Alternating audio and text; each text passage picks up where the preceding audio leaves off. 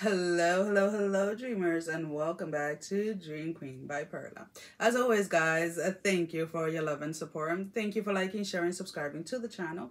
And if you haven't done so, I encourage you to do so. It helps with growing the channel, getting the video out there for more people, as well as keeping me accountable. For personal readings, all that information can be found down below in the description. So we have Taurus. And again, guys, these are general readings, so only take whatever applies and please leave the rest. Taurus, we have this energy of camouflage. Now the question is, are you there is something that is, there is an energy or someone that is asking you to wear like a camouflage, right? So when we think about camouflaging, when you're going hunting and things like that, you're trying to blend in with nature, right? To go ahead and hunt your your prey. And it's almost kind of like you're not looking to deceive anyone, or you're not looking to pretend to be someone you're not.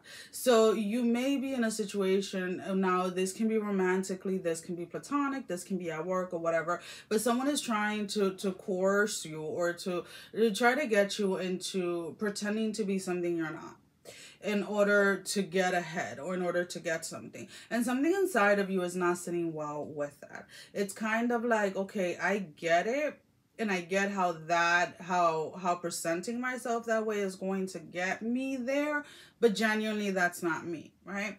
And it's almost kind of like that is what you're battling this week. Like, okay, do I stay true to my path? Do I stay true to that inner guidance within me that is telling me stay here, stay on this path, and don't try to get like don't try to get there the quick way, if that makes any sense. There is a saying that anything that comes quickly or fast quickly leaves. That quickly as it comes, as quickly as it dissolves or leaves. I can't remember the saying exactly. And that is not to be confused with manifestations on seeds that you've planted in the past, right?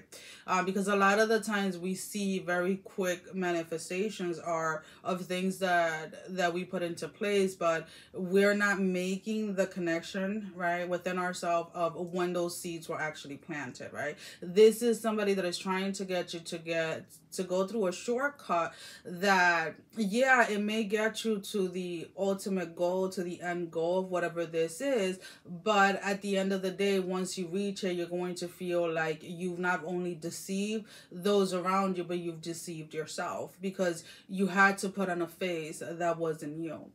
And if the message resonates, it does, and if it doesn't, it doesn't. This is not, we're not talking here just about like dressing a certain way, right? Like if you work as a nurse, right, there are scrubs that you wear. If you work as a police officer, there's a uniform that you wear. That is not what we're talking about. This is something that goes against you, goes against your ideas, your values, and who it is that you see yourself as a person, and what it is that you're trying to contribute to society, and how it is that you want to present that. So just keep that in mind, guys, when you're watching this.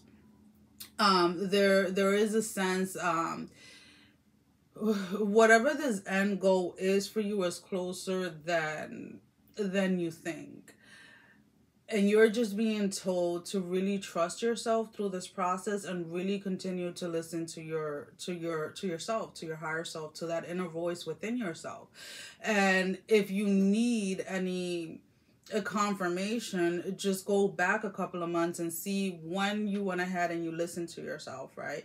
How it is that things quickly change and things quickly manifest for you. Now, everything that is out there, as I always tell everyone, they're just tools. Tools are meant, right, to help us, but not every tool is going to work for everyone, right? So when we talk about I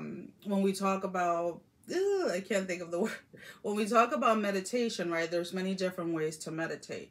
Not one way of meditation is going to work for everyone. It really depends on where it is that you are at in your journey, and what it is that needs to be revealed depends on the type of meditation that you yourself is requiring of you. So really keep that in mind and really listen to yourself this week, as someone is trying to force you into camouflaging in order to make it big, or in order to meet an end goal. So we have the Empress in the reverse, the daughter of the mighty ones in the reverse.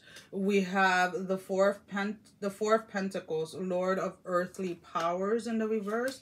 And then we have the Nine of Cups, Lord of material happiness in the upright position. Again, there is this sense that some of you may feel that you have to constantly sacrifice who you are, or you have to constantly hide who you are in order to receive, or in order to be happy. But when you've done that in the past, that has only been temporary, right? It's nothing that you have been able to really hold on to, or nothing that has actually stayed within your energy. So this week, learn from past mistakes. Allow yourself to always be true to yourself, and always show up as yourself, and do not be deceived by something that is coming in that is giving you a quick fix for something.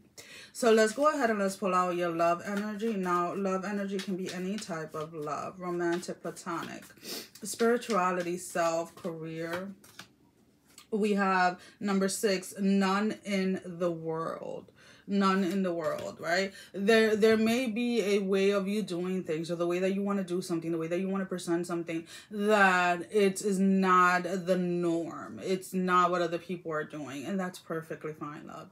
What you have to realize is that everyone, and I mean every single person, has something that they bring. There can be 10,000 people doing the same exact thing, but they draw a different audience to themselves, right? It's either because of the way that they dress, the way that they carry themselves, the vocabulary they use, etc. And you have to realize that even if you're doing something unconventional, even if you're doing something that is not the norm, that is perfectly fine. As long as you go ahead and you share what it is that you have to share, and you do what it is that you have to do, then there is this sense of allowing those that you feel connected to, or those that you are connected to spiritually, to find you. There's something that I wanted to read. Search ends when sharing starts. And the way that you look at it is like, sometimes we're constantly searching for a way to connect with others, for a way to make it, or whatever it is. And all you really have to do is share, right? There is no gimmick here. There is no trying to pass a fast one on anyone or anything like that, guys. All right, so let's go ahead and let's pull out your closing message.